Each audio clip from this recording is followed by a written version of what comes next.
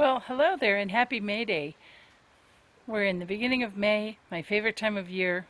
Well, I have lots of favorites, but I love this time because everything starts to sprout and bloom and really be so beautiful.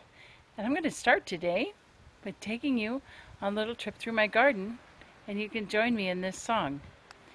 Come, follow, follow, follow, follow, follow, follow me. Whither shall I follow, follow, follow? Whither shall I follow, follow thee?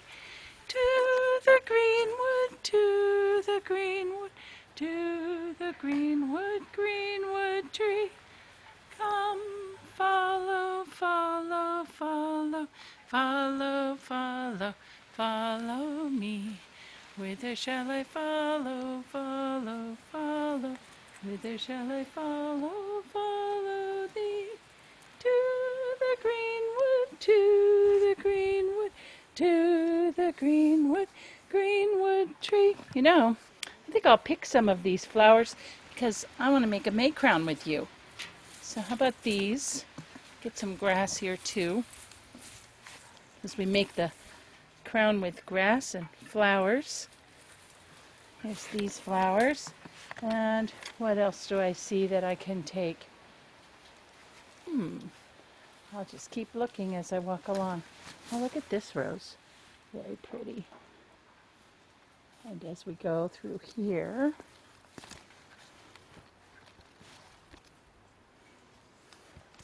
you might see a bee or a hummingbird. Here we go. Through the tunnel. Woo-wee!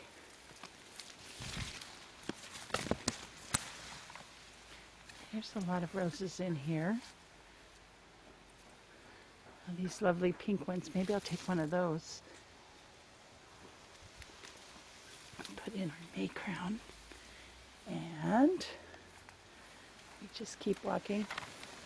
Oh, I like this one. It's a nice color, isn't it?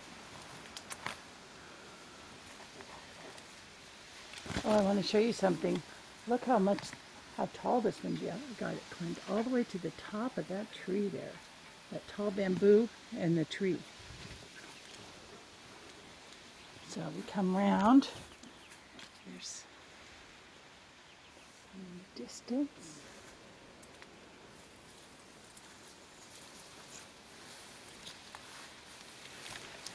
Oh, this rose right here, this red one, is named, they all have names, and this one is called Cinco de Mayo in honor of, well, Cinco de Mayo, that important day.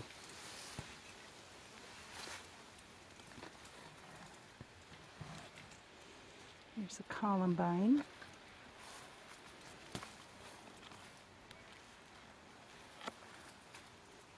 You see that bee buzzing around over there? More roses up high. Oh, this is a pretty view. I don't know if the sun's too bright for you, but I love looking at this view. And here's a favorite one of mine, stripes. It's always nice to have more than one color on a rose. So, come, follow, follow, follow, follow, follow, follow me. Whither shall I follow, follow, follow? Whither shall I follow, follow thee? To the greenwood, to the green, to the greenwood, greenwood tree. And we're back around to this spot again. So give me a moment and I'll get us ready for our lesson.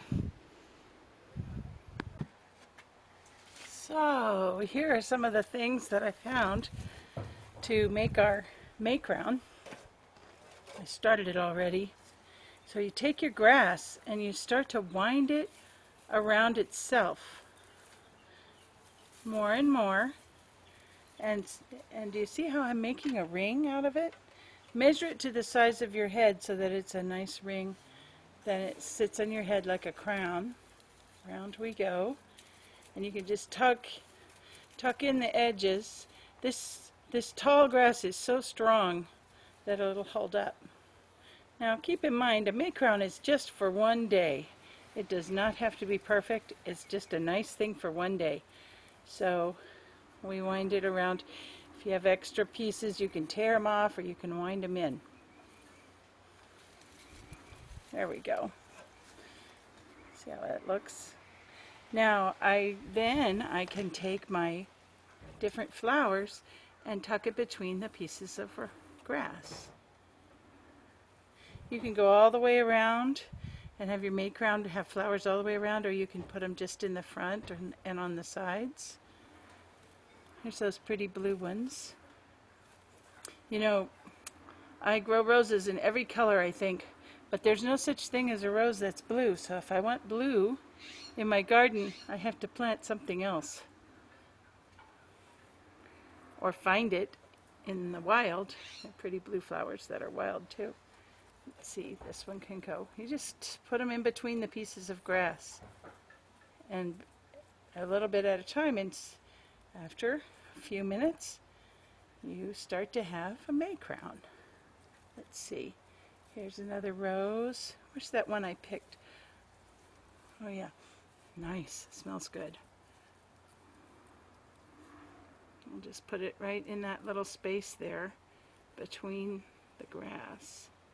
I'll put it this way, I think. There we go. And here's a nice flower I saw. I don't think you saw me pick this one because the camera was pointed a different direction. But here you go. We just put it in to a spot, and we put a couple more in. Hey, you rose, don't fall out. And you can tuck the stems in however you can make them work. And then you have your May crown. How do you like that? Oh, don't fall out. I said don't fall out. Okay. Well, there we go. And if I put it on my head, let's see. I already have one May crown on, but here's how this one would look if I put this one on. A little bit grassy, but I could trim those edges. So that's our May crown. I'm just going to put it maybe over here, hang it on there, and let's go on to our lesson. I want you to go get your Elm music book, this one, which you may have your name, can't really see it the way I wrote it, but your name is on there and it says Elm, and let's open it up. If you have a new one, you're going to need to put your name on, write Elm on the front so that you know what it's for. Make a title page with some pictures of instruments and things that we've done in Elm. And then we're going to make a page with treble clefs. Remember we did this before. Here's some that I did. Remember that? Well, let's go to a new page and let's make treble clef there. For those of you who might have forgotten how we do this. I'm going to try and use a dark color so you can really see it. But you can use any color you want. So to start, we start with that umbrella hook. Remember that?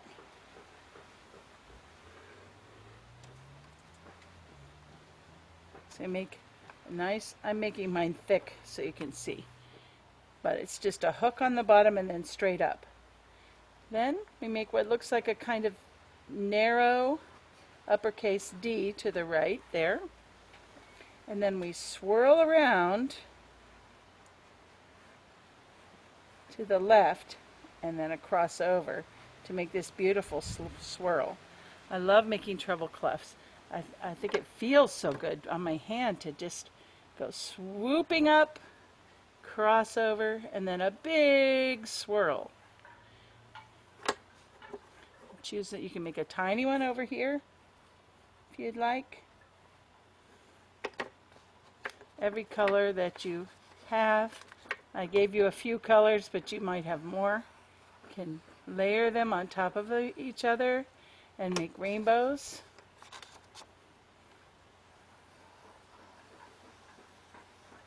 Yeah. And sometimes I have someone who likes to do something a little wild, so they do this and, you know, something like this.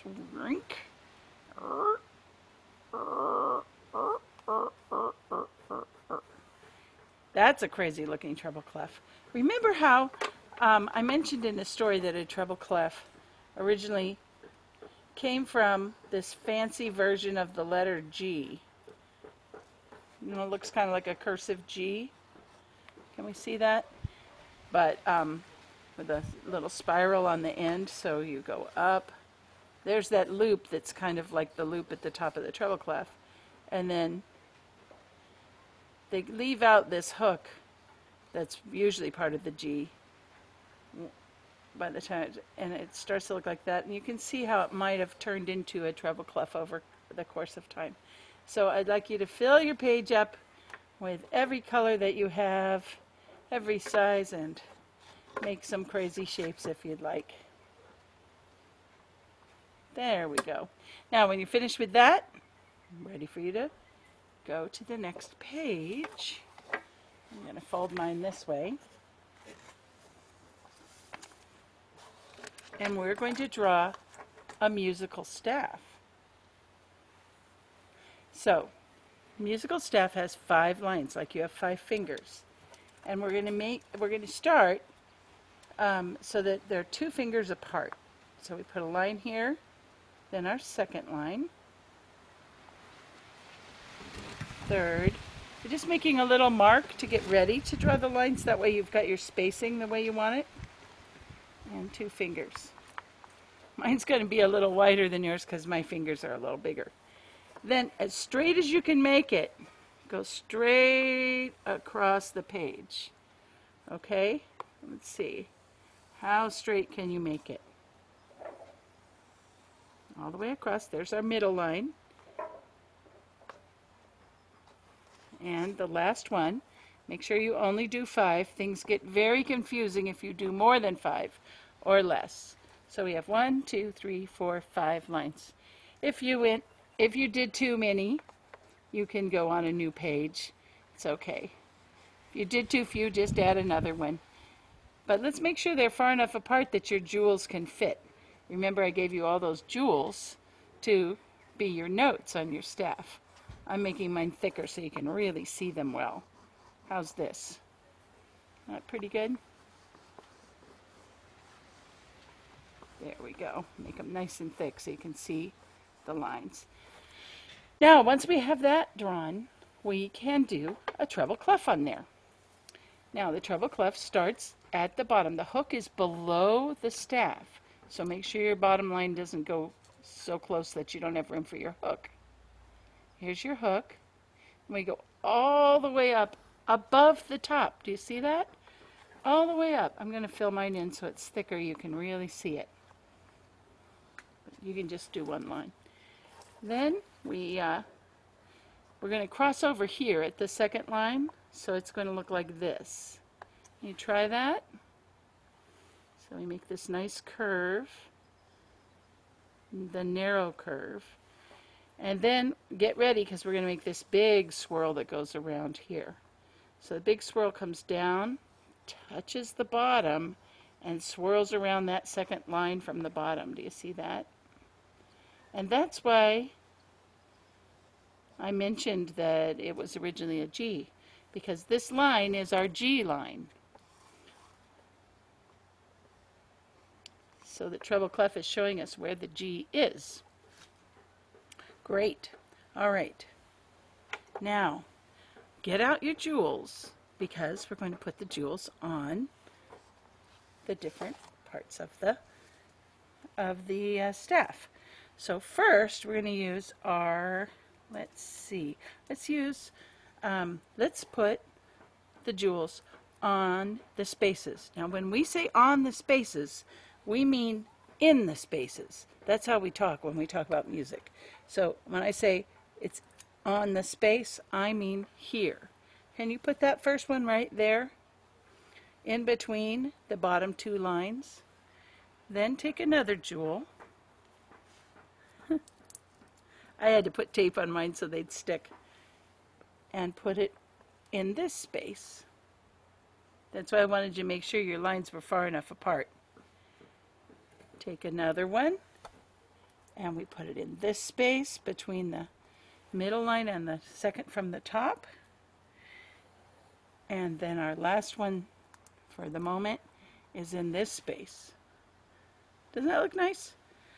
Now, there's a word that we all use when we talk about what we wash in the morning, our face. And face rhymes with space. And so we use the word face to describe, to remember the names of these notes. So we have F, A, C, E. Face. Get it? Say it with me. F, put your finger on your jewel. A, C, E. All right, I'm going to point to one and let's see if you get it right. That's A. That's E. Like the E string for those of you who play violin. Here's F. What'd I leave out? There's C. Okay, so practice with that yourself so we know F, A, C, E. You know, we have two other spaces that you can see right away. This one down here below the staff, that's a space. It's just the space below the bottom line. And this one above the top line. So it lines up kind of nicely to see them all there. Good. So this one below we call D. And whoa, where are you going, Paige? And this one up here is a high G. All right, let's take our spaces off. Take them all off. And I want to see if you can put yours on. I'm going to give you a moment. And then I'm going to put mine on and you see if they're the same. Okay, put F on.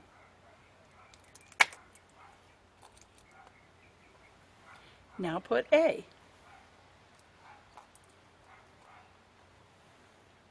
Now C.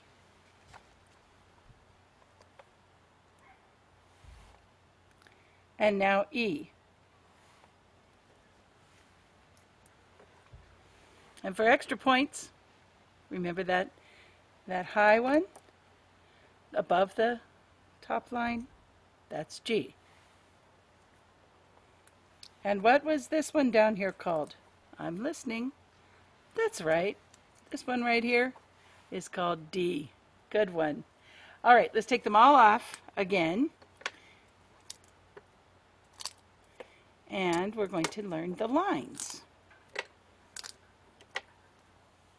Now, when we say a note is on the line or a line note, we mean that the line is going right through the middle of it.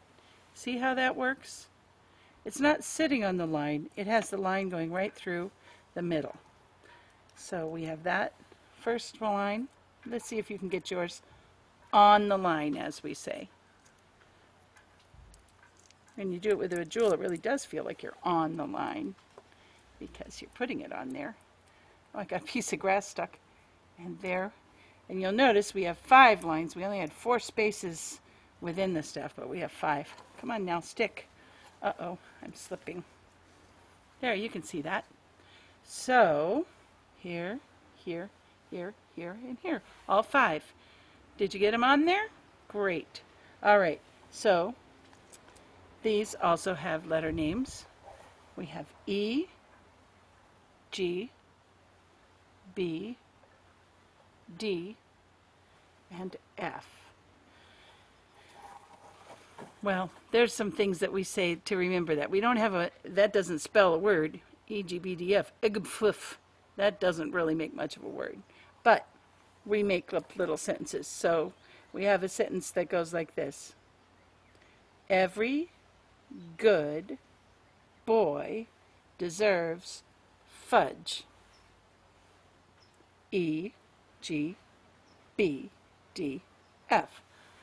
Well, I'm sure the girls are wondering, what about their fudge? Hey, come back here. So, we have one for the girls too. Let's see. Every girl every girl buys delicious fudge. So let's send the girls out to buy all the really good fudge. and then they could share it with the boys. E, G, B, D, F. Great. I'm going to take these off, and I'm going to see if you can find the right place to put them. Are you ready? Okay. I would like you to put your B on there.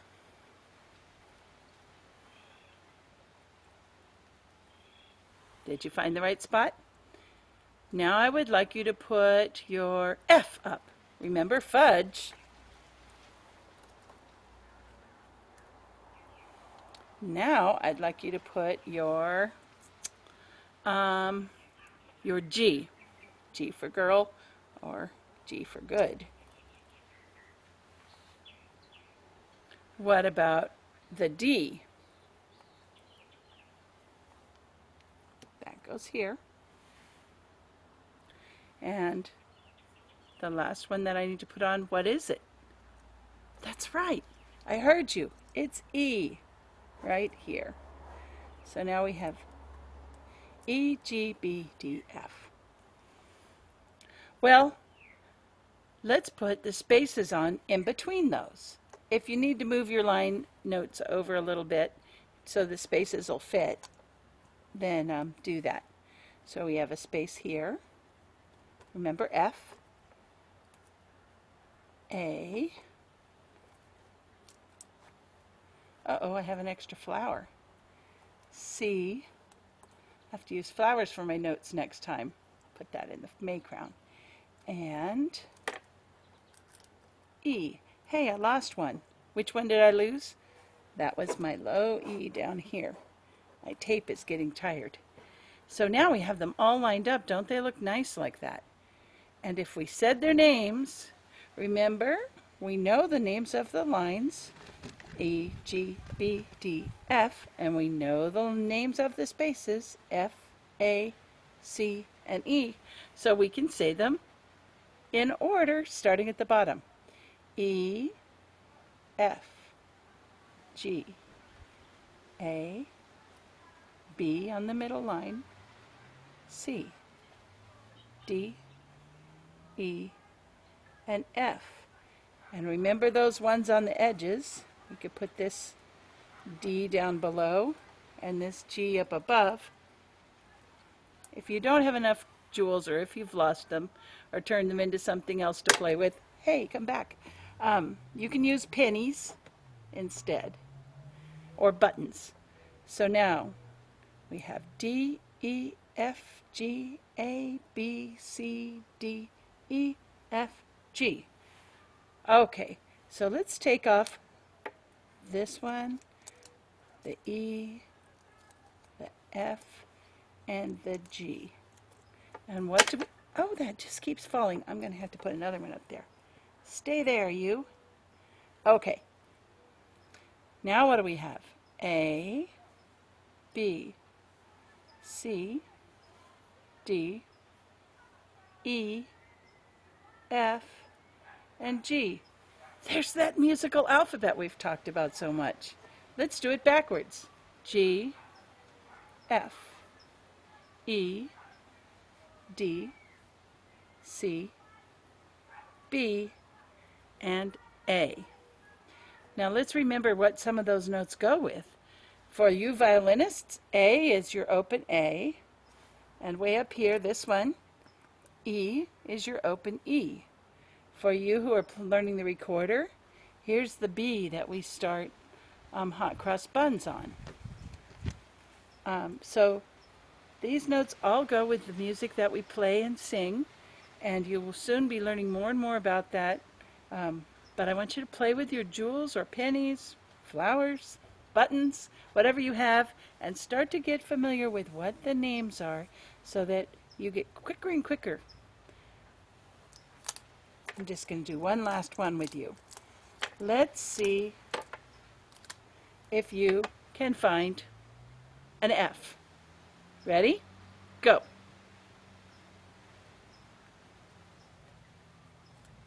Did you find that one? And some of you might have found this one, because there's a low F and a high F. Okay. How about A? Are you ready? Did you get it there?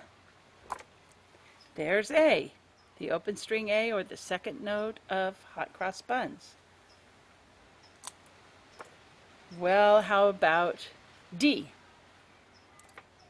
I'm going to just give you a moment. All right, here it is. There's the D on the line, and below the bottom line is the D in the space. The low D, that for the violins, that's your low D string. All right, let's see. Last one. How about E? Well, I think those violinists will probably start with this one because that's your E string. But we also have a low E. Where is that? Do you remember?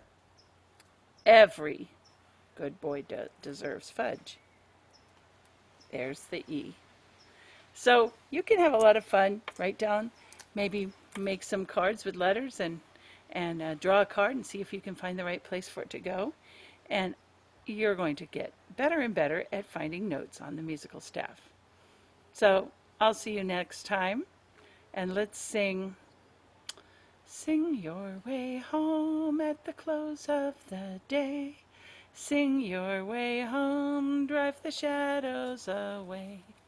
Smile every mile, for wherever you roam, it will brighten your road, it will lighten your load, if you sing your way home. Goodbye and thank you, Pre-orchestra.